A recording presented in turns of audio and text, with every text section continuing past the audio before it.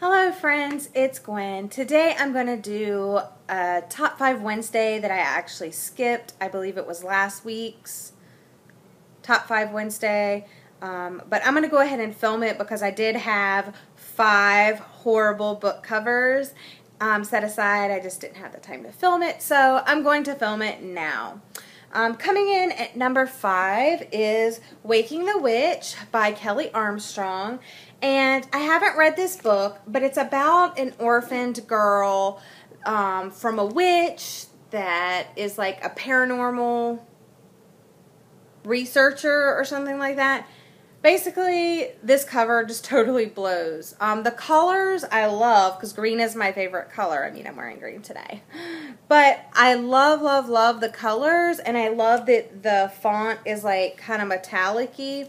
But number one, anytime there's like a real person on the cover, I'm not really a fan. And this one is like so 80s, like the motorcycle and the crackling lightning and just what she's wearing and her position and her like her tank top and her hip, like her hip poking out and just all of it. It just, her hair blown back and her facial expression. I don't know, just this whole thing is horrible. And I was comparing it to Under the Never Sky, and like the hair, what's up with the hair? Like, I understand the windblown look, but this one at least she's wearing like all black and she's like walking, but this one just, it's so 80s, and this book only came out in like 2010, so I don't know, bad cover, really, really bad cover, and then of course it's on the spine too, so that just makes it even worse. Coming in at number 4, I'm choosing Donna Andrews' The Real Macaw. Another terrible, terrible cover. The pink with the parrot and the bottle, and basically, I mean, you could tell from the cover, it's a lady who's living with her father, and she's feeding her 4-month-old twins, and she comes downstairs like in the middle of the night or whatever, and she sees all of these animals in the living room, and she's like, what's going on? Why are all these animals in the living room? Well, a no-kill shelter was changing its policy, so her father, being the zoologist or whatever that he is, gathered all the animals and brought them to the house. Another book I have not read. I got it like at a bargain store. I don't quite remember, but the cover, horrible. Yeah. Coming in at number 3 is another book, I think I got the same time as the other one, is Wicked Sweet. I mean, oof, I just look at it. It's just terrible. I haven't even read it. I really don't know what it's about. Yeah.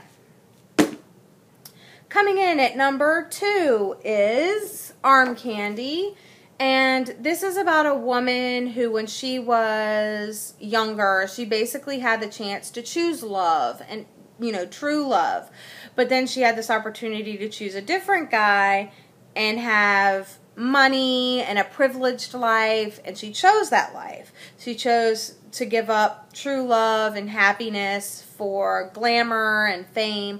She ended up marrying like a famous artist or something like that. And obviously her life, she's kind of, I think it's like coming up on her 40th birthday, and she's, you know, kind of realizing like, you know, maybe I made a mistake, maybe I should have chosen, you know, true love.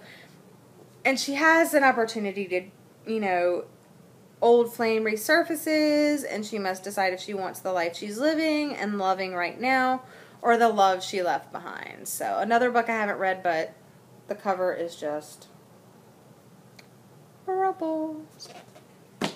And coming in at number 1, yesterday I actually finally picked up this book.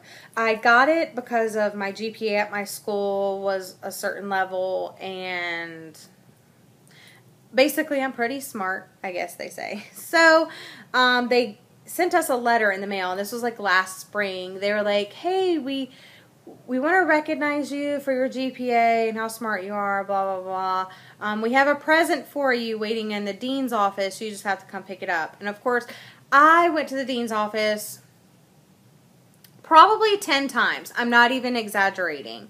I would go with my friends to the dean's office. I would go by myself to the dean's office. I would go in the morning. I would go in the afternoon. I would go in the evening. And I could never catch the dean's office even being open. It was always, oh, they've already left for the day, or oh, they didn't come in today, or oh, they're at a conference, or oh, they're teaching a class, or whatever. There were like a million excuses. But yesterday, I happened to be on campus for a meeting, and I was like, oh my goodness, if I get there early, maybe I can catch someone in the dean's office. So I go into the dean's office, and I walk in, and I'm like, hey, you know, I'm Gwen. I'm here for my present, my surprise present for being awesome. And they're like, oh yeah, we have plenty of them left. And as soon as I said that, I was like, it's a piece of junk. Whatever they're going to give us, it's a piece of junk. And she hands me this little package, and it's like shaped, and I'm like, of course, I'm like, it's a book, it's a book. Oh my gosh, it's a book. I'm so excited. And then I open it up, and I see this. And I was like, oh, this is one of those books that have the person on the back that tells you how to be awesome when I already know how to be awesome. But this is The 7 Habits of Highly Effective People, Powerful Lessons in Personal Change by Stephen R. Covey. And anytime you see these self-help type books, they have the title in one color, the rest of the book is white, or the diet books. Like I remember the South Beach diet book looking exactly like this. And then they have the little gold seal. This is horrible, people. No one wants to read a book like this. We all know it's like a self-help piece of... And then it always has the guy on the back or the woman on the back. Usually a guy, because a woman would at least try to come up with a better cover. So yeah, so books like this, when I know that it's one of those I just don't even like it. The font's not even nice.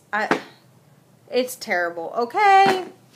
So what are your pet peeves with book covers? What's the most horrible book cover you've ever seen? I have been checking out some of your videos. Sorry for posting late, but better late than never, right? I hope you have a happy day, and I'll see you next time. Bye.